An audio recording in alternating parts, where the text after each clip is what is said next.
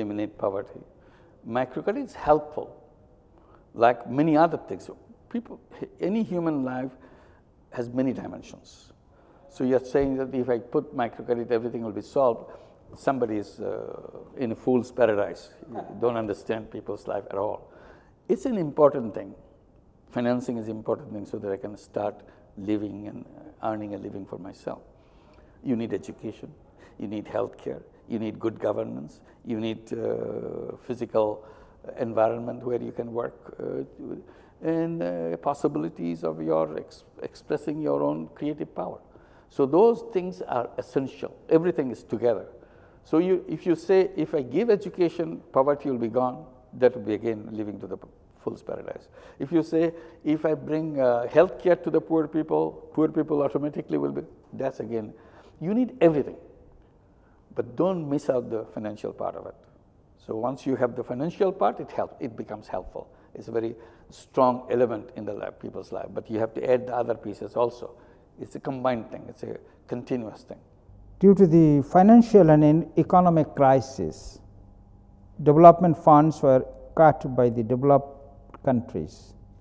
Where do you see the responsibility of rich countries in fighting poverty? Where should they act? We have been suggesting many things, for example, how to use this money. You have donor money. Donor money mostly going as charities, grants. And I have been arguing that charities don't solve poverty. Charities can, at best, can hide poverty. For the time being, you are eating, you are doing because somebody gave you the food, but that's not removing poverty. You are only hiding that poverty because you provided the food. Tomorrow you stop providing the food, it's back to poverty again because you give him a house, give him a food. He doesn't look like a poor person anymore because he lives in your charity. So in order to overcome poverty, you have to build the capacity of the person so that he or she can undertake the job of creating his own life, her own life, and so on. So that's a very important part. So I was telling about the donor money to go into what we call social business. Business to solve problem rather than make money for anybody. Then that money becomes recyclable. It goes on being used again and again. So it becomes very powerful. So that's another subject that we emphasize that could be done. And social microcredit could be a social business. You do microcredit not to make money for yourself, and that's what we have done, but to solve the problem of the people so that you can overcome those problems that the loan sharks create for you. We solve that problem. So that's the direction donor money should go, not in a charity fashion. Charity is a wonderful idea. I'm not condemning charity. Charity is a fantastic idea. That's the only thing for ages people have to survive in distresses and so on. The charity money comes and solves your problem, but the money doesn't come back. So you have only one-time use of your money. If you can convert this into a social business, same thing can be done as a social business. Social business money goes out, solves the problem, and comes back. Then you can reuse the money again and again and again. So it becomes very powerful. So if you compare between the charity and the social business, you see the power of the social business because it is sustainable, it is expandable, money keeps on recycling, it never disappears. If the donor money comes out as a charity, it goes out, it doesn't come back. But if that money goes as a social business, then money goes out, solve the problem, and comes back. So you have a repeated use of the same money. And if fresh money comes next year, it becomes bigger and bigger, and you keep on doing things in a sustainable way. So I would suggest that donor money should be looking for those opportunities to use the social business idea. I would like to ask some questions. Go ahead. Microfinance is struggling to find its feet in the Middle East. Different reports say that institutional structures, poor regulations, and general financial system backwardness are hampering microfinance growth in the Middle East, especially MENA region. Where do you see the role of respective countries to make microfinance a success? I'm glad you asked that question because I'll be in Dubai in 2 weeks. We are having the Microcredit Summit in Dubai. All the MENA countries are participating, explaining who is doing what and so on. We'll have lots of these ideas. And it's gradually taking roots.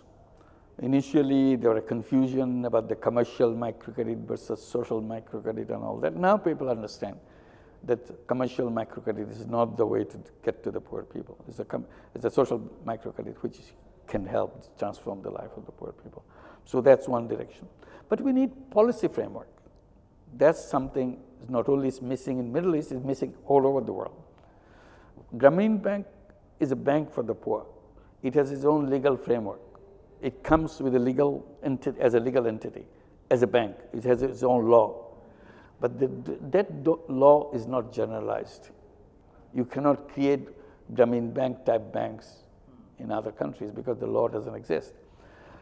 There is a banking law in every country, and same in the Middle East, same in Kuwait, everywhere else. That banking law is actually a banking law to create a bank for the rich. You don't have a banking law to create a bank for the poor. These two laws are completely different. You cannot create a bank for the rich and expect that bank for the rich to serve the poor people because it's not designed for that purpose. So you need a law which allows you to create a bank which is designed specifically to deal with the poor people. First thing you do, dismiss the whole idea of collateral because you don't need a collateral. And if you raise a question, can it be possible? Grameen Banking is an example. Microcredit all over the world is examples. It's been done, demonstrated. It has been proven again and again. So that's not an issue. But still you don't have it. So you ask the rich people's bank to lend money to the poor people. They get stuck with their procedure and they cannot take the next step. So they get stuck with their own policies. What we are trying to do with the Middle East, with EG Fund, Arab Gulf Fund, with Prince Talal, who took the idea of microcredit to his heart, and he's trying to set up banks in each country, microcredit banks in the way that Grameen Bank has done. Now we have 9 countries in the Middle East which has a microcredit bank supported by EG Fund. I'm sure there are many other organizations who are doing that. So they all be coming there, and there are many NGOs who are doing that. Abdul Latif Jamil in Saudi Arabia, he has his Jamil Foundation, which supports microcredit programs exactly following the Grameen principles and so on. There are many other programs. I'm not saying that these are the only 2 examples that I could give. But these are small programs. One bank cannot change everything. So you have to create lots of many banks to make it happen. I'm sure, I hope Kuwait will do that, create a bank for the poor to address the poor people, to provide the service. Credit is only one service. When I say financial service, there are many more. You have the savings, you have the insurance, you have the pension funds, you have investment funds, all kinds of social business funds. Many things can be done. And there are plenty of money in the Middle East.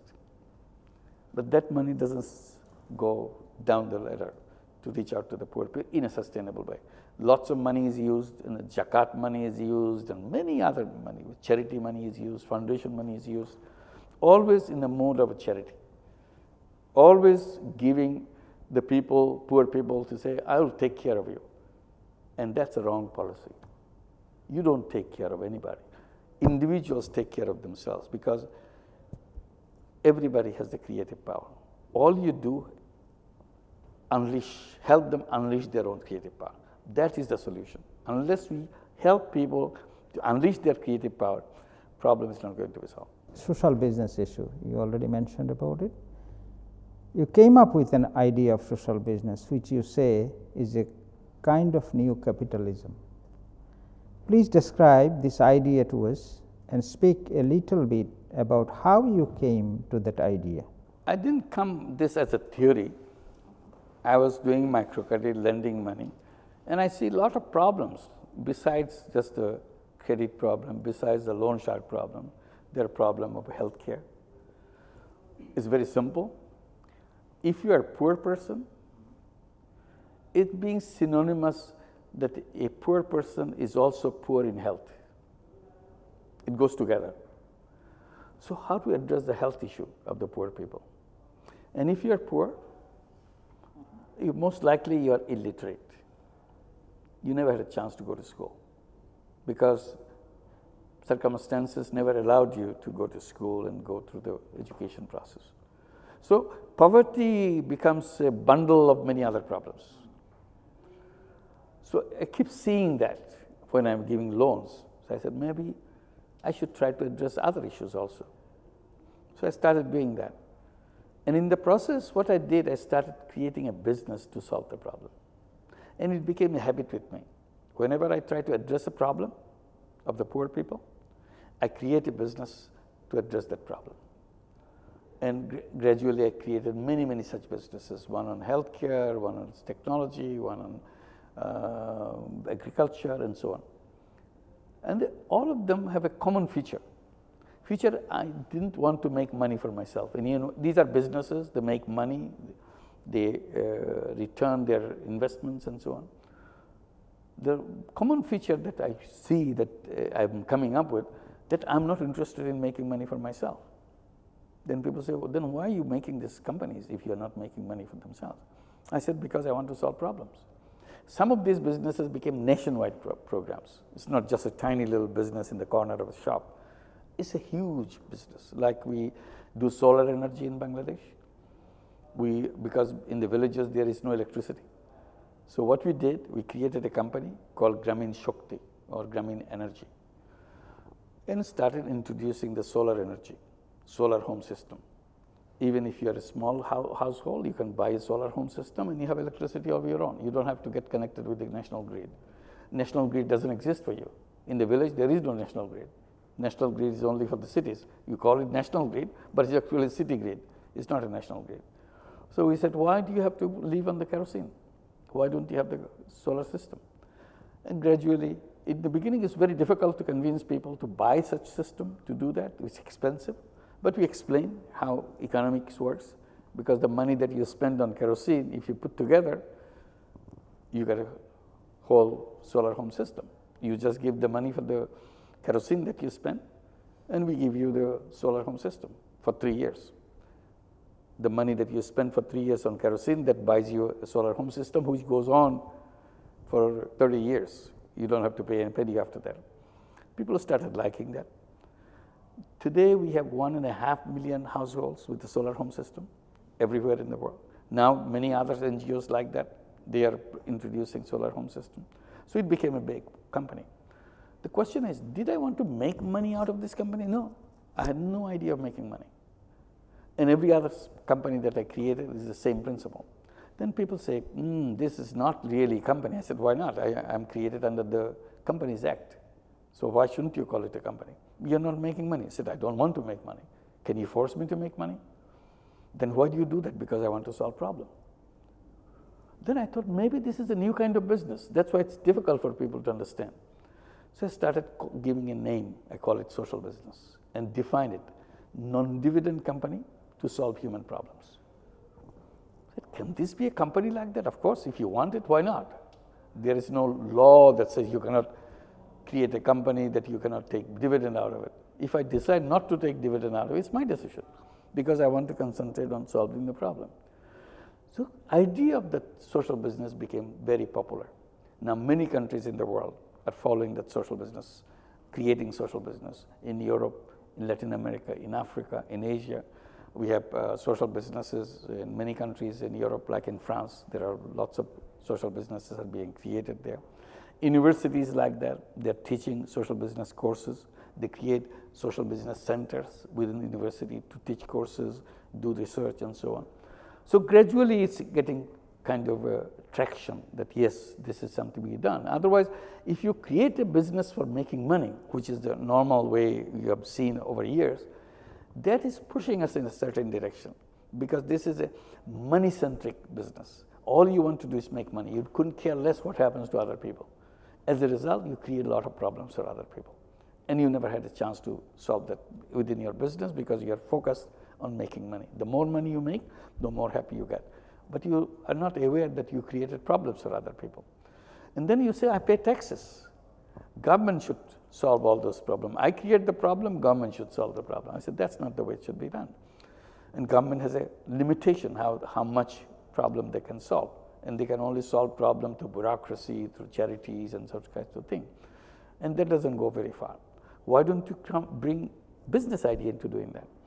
So many big companies now having joint ventures with us so that they can create social business. Like Danone of France, they have joint venture with us in Bangladesh as a social business. They don't want to make money out of it. They want to solve the problem of malnutrition because children are malnourished. Most of the children are malnourished in Bangladesh, almost half of them. So this is one step. They have the technology, they bring the technology, they create special kind of yogurt with all the macronutrients which is missing in the children, and then make it very cheap. Because if your mind is now to solve the problem of the poor, you come up with all ideas how to make it cheaper, how to make it more efficient, how to make it sure that it's available. So that's because they are very good at that. But they're using those talents to make money before. Now, once the social business ideas, use the same talent to solve the problem of the poor in a social business way. So this is an idea. We have joint ventures with the BSF of Germany to bring mosquito nets. Bangladesh is a malaria country, and new diseases keep coming with the malaria-borne diseases or mosquito-borne diseases. So we create a mosquito nets, which is treated mosquito nets.